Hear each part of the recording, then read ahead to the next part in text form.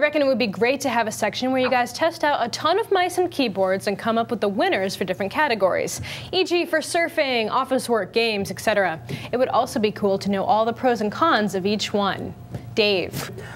I'd put keyboards and mice right up there with monitors in terms of things that can impact your experience, when you're, especially if you're working or gaming all day long. Yeah, I'm not sure if we're ready to do a weekly mouse or keyboard review unless we hear a serious cry out there from the Tekzilla crew. How about we share what we use ourselves and why, Dave? And folks that want us to review other products can email us. For mice, personally, I use the Logitech G5 mouse. It's not too fancy, but it has a few programmable buttons on there, and it's very comfortable for extended use periods. You've actually gamed for 18 out of 24 hours plus. That's not necessarily true. It's been a while since I've gone for that long. What, like 3 weeks? Yeah. No, I haven't played WoW in like 2 months. Okay. I've been playing more consoles lately, actually. It's kind of weird. But you have used that mouse for like 12 hours. I've used for a long stretch of time. Yeah. I use right-handed mouse primarily. It's a right-handed mouse, and it's pretty comfortable, pretty lightweight. It's got a decent laser on it, and it's stood the test of time. Stuff? Yeah, it's weighted, but really? I don't know if it's adjustable. Okay. I think it's just, it is what it is. Okay. As for my keyboard, I use the Ideazon Merc ZXP-1000, which was actually sent to me by a Tekzilla viewer out there who knew I needed a gaming keyboard. Do you remember that? Oh, yeah.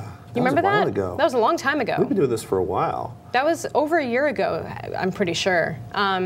Yeah, I needed a gaming keyboard. I was complaining about playing WoW on my regular Apple keyboard, so someone anonymously sent me that Merc, and I've been using it ever since. I love it.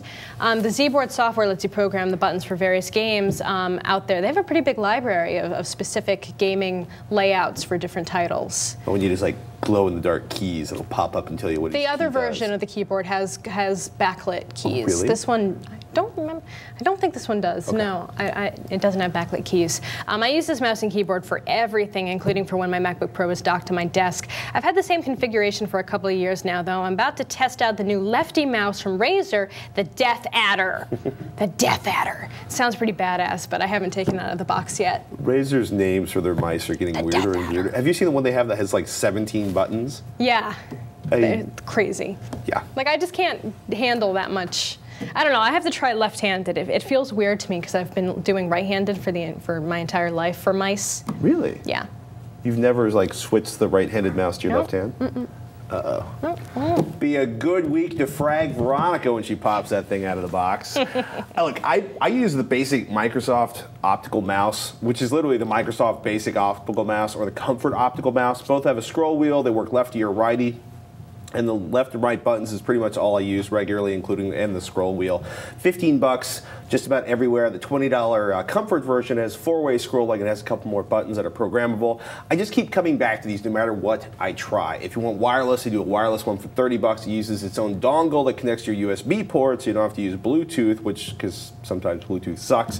For gaming, I find most of Microsoft's Sidewinder mice super uncomfortable. It's like somebody went, you know, the X-Wing, the TIE Fighter, those are really cool designs. Let's put all those angles into a mouse, and then they forgot to actually test it before they started making them. It's just too many edges to hold on to. A bunch of folks I know swear by Razer's gaming mice.